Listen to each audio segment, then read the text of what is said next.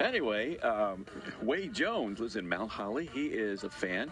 He doesn't dress up like him and impersonate him or stuff like that, but he's a fan. He's got a lot of collectible items of Elvis's. Oh. And I don't know if you remember back in 2004, way back in 2004, he sold 3 tablespoons of water that Elvis drank from back in 1977 when he was in Charlotte. It didn't evaporate?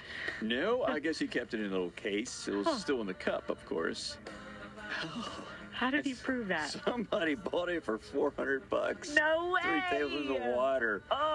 That touched the lips of I wish I had Elvis. some of that foam from the seat. Yeah, you should have jerked it out of there. I could have. I could have pocketed that and sold it. That's why there's security now, because of you. I know.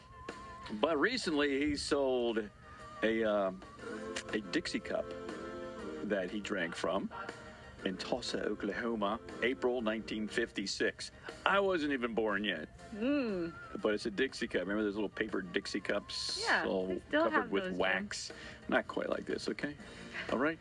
Anyway, it's smashed. It's kind of flat, like it's been stepped on. It's in a box, and someone bought it for $3,000 or $3,300. Get out.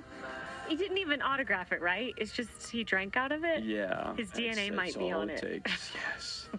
So it's now at the Icon Hotel in the UK.